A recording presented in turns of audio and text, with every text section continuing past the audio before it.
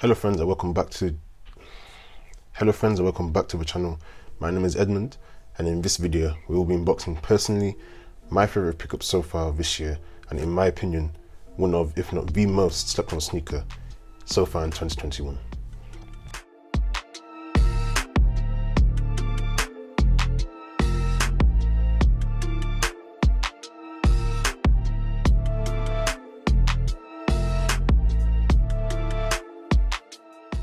If you saw my video on the Nike Dunk clothes in the black and white colorway, I mentioned that we would be expecting a high version of that colorway.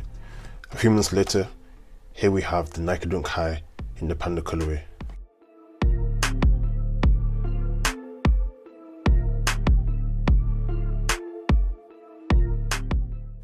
I thought I messed with the low version of these, but when I found out that a high version was releasing, I knew which one out of the two I'd prefer.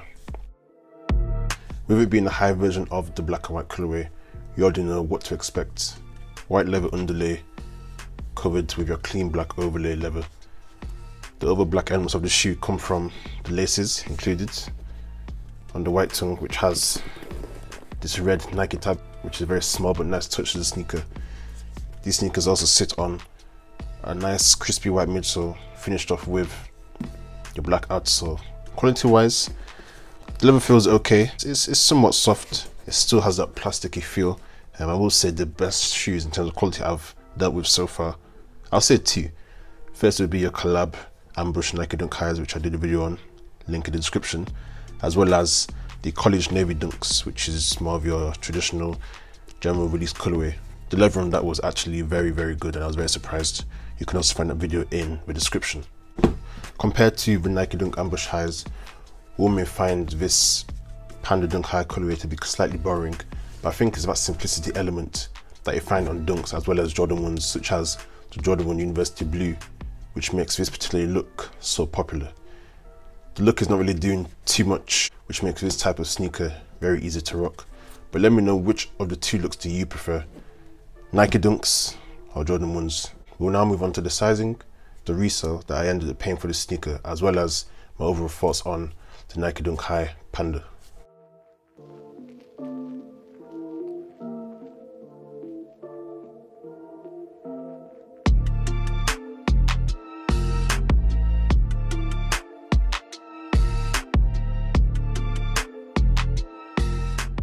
When it comes to the comfort aspect of the shoe, they feel comfortable. They're quite a wide shoe, to say the least. They're comfortable, man. That's the most important thing when it comes to your sneaker.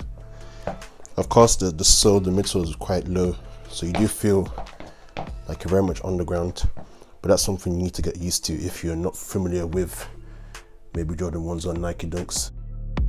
So I picked this sneaker up from StockX, shout out to StockX, where I paid £145.54. Prices did drop since then, which is peak, and my size is now going for around £130. With other sizes, the resale price ranges from £115 to £140, depending on your size. But in terms of resale price range, it's not that crazy when you look at the resale prices of other sneakers, such as mentioned, the Nike Dunk High Ambush, which retailed for £159.95. But overall, I am very gassed to have this sneaker in my collection. But let me know your thoughts on the Nike Dunk High in the Panda colorway. Do you prefer these over the low version? And out of Nike Dunks and Jordan 1s, which look do you prefer? Feel free to drop your thoughts and any questions in the comment section down below. To hear my thoughts on the low version of the sneaker, you may like this video or this video here, where I speak on the Nike Ambush Dunk Highs. Be sure to leave a like if you enjoyed this video and subscribe for future videos like this. I always appreciate you guys for checking in, and as always, stay blessed.